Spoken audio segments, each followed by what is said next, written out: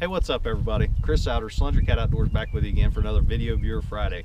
This is a continuation of the Sonar tips, tricks, how-to kind of series that I've been doing. Today we're going to break down and get into the 2D part of your sonar.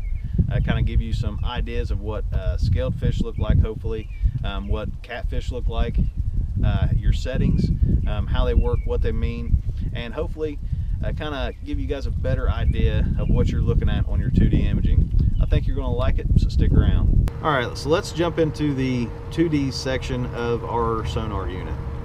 To start with, I want to express that, you know, some of these settings and the way that I have mine set up will, you know, definitely be usable on your unit.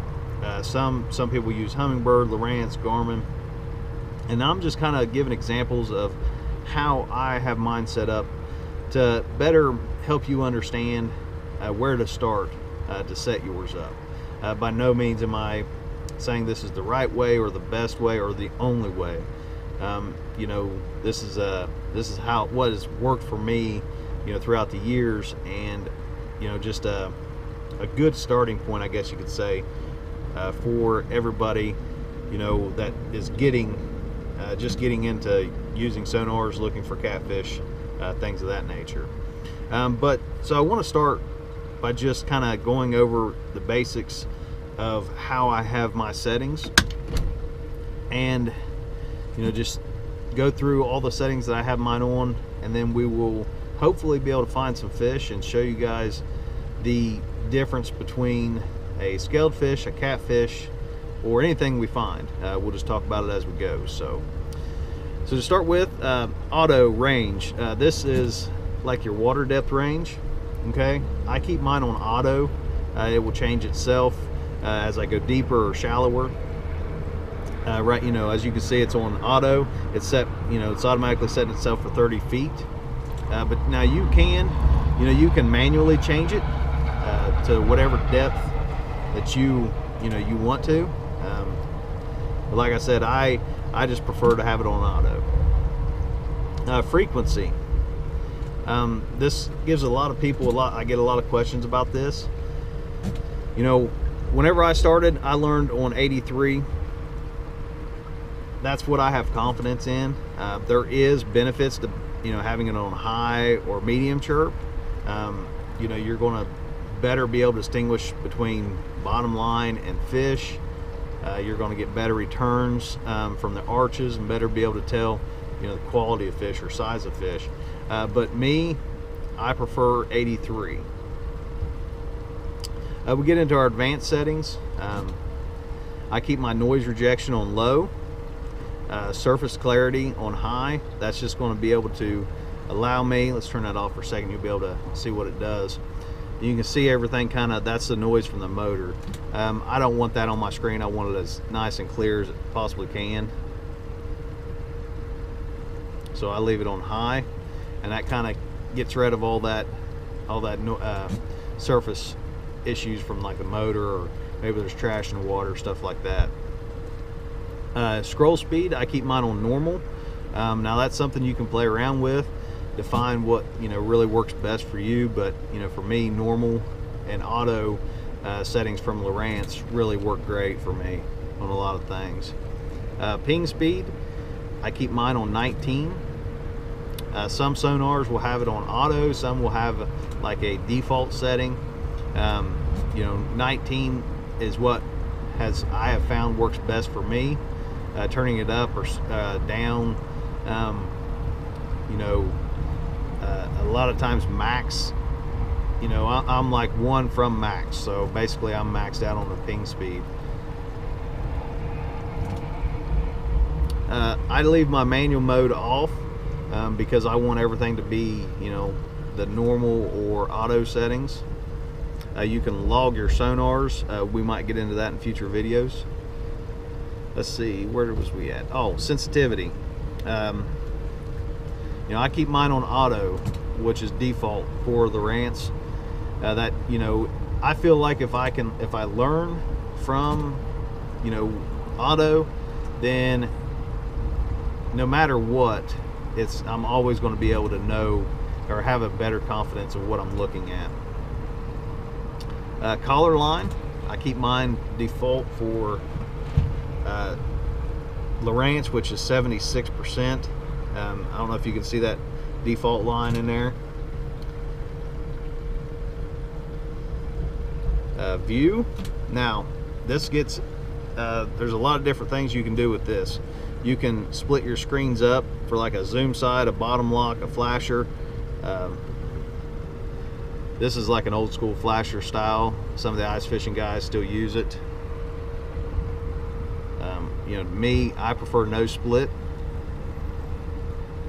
Lowrance has several different color palettes you can choose from.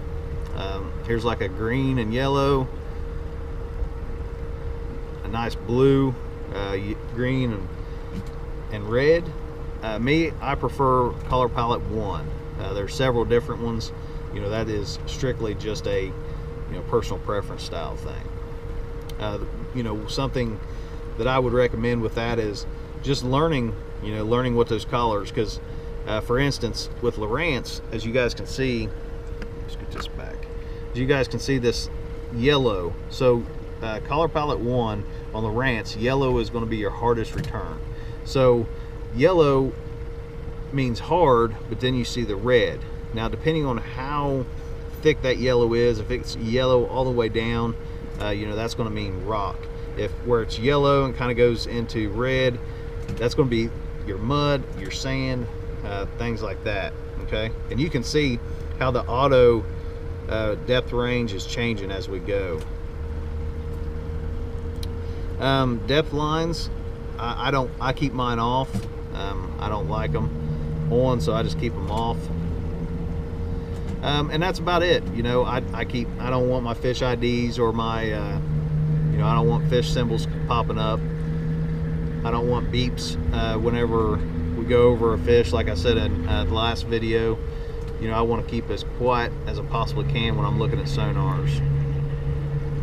And let's see here. Oh, and you can stop sonar, and we'll be using that excuse me, as we go up through here. So I'm just going to keep easing up through here and hopefully be able to find a good fish to kind of show you guys what the difference is. I mean, this is a small one here.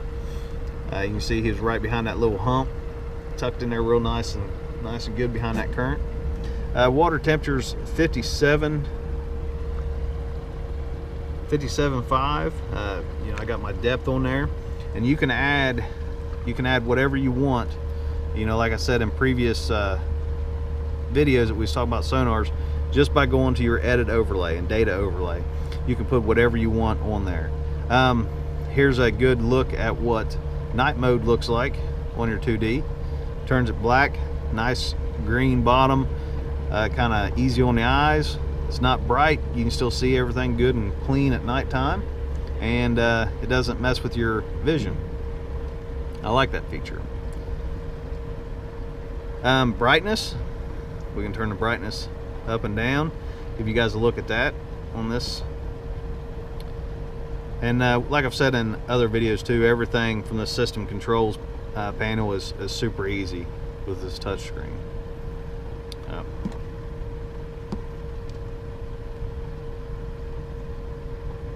There we go. Okay, so let's ease up through here and see if we can't find some fish.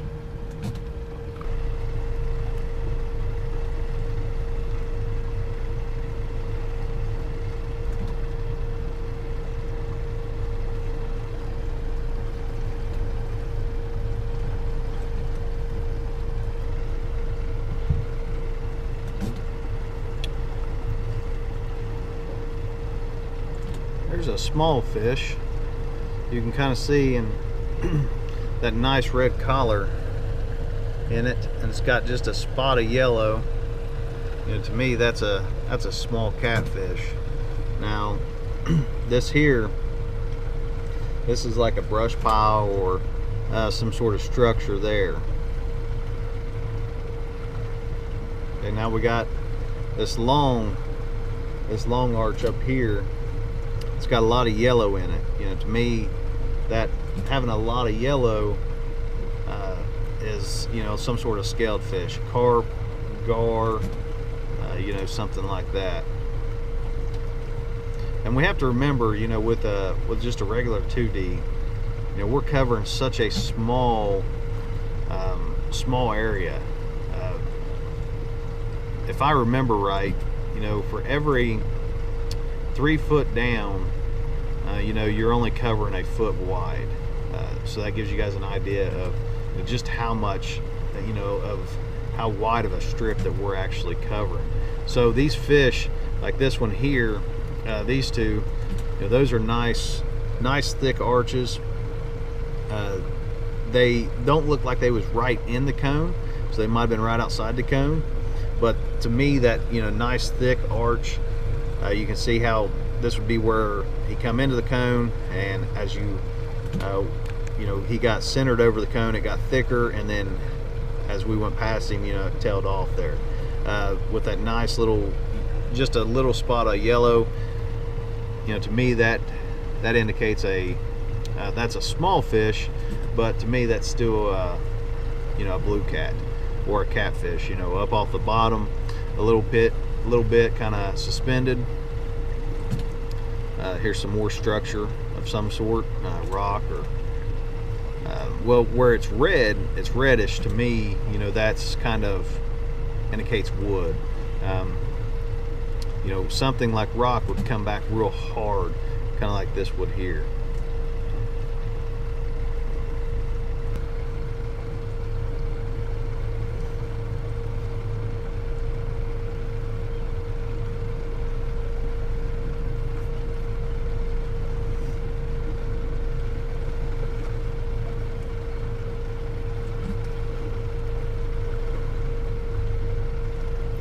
There we go.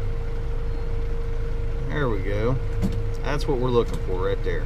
Okay, you got structure of some sort, and you know, for a lot of people that's been asking me if they can find fish and find structure with a 2D sonar, you can.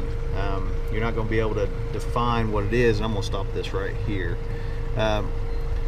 You know, so we can talk about this for a second. You're not going to be able to, you know, distinguish really how big it is or, you know, what it is very easily, but you're still going to be able to distinguish that it's some sort of structure and that it's holding fish. For instance, you know, whatever this is, and to me this would, you know, indicate some sort of wood structure, or tree, or you know, small brush pile or something like that. But it's got two nice catfish right, you know, right behind it, or right actually ahead of it. You know, we're coming this direction. This would be the downriver side of it, and they would be ahead of it. So, you know, another instance, something that I found in the past is when those fish are on the upriver side of like a brush pile or a tree or something, it's going to be a good day. So that's what a, you know, a decent fish looks like. You know, like I said, no monster, but a good fish nonetheless, with the nice red, thick red arch, nice yellow in it. It's not overly yellow like a scaled fish would be.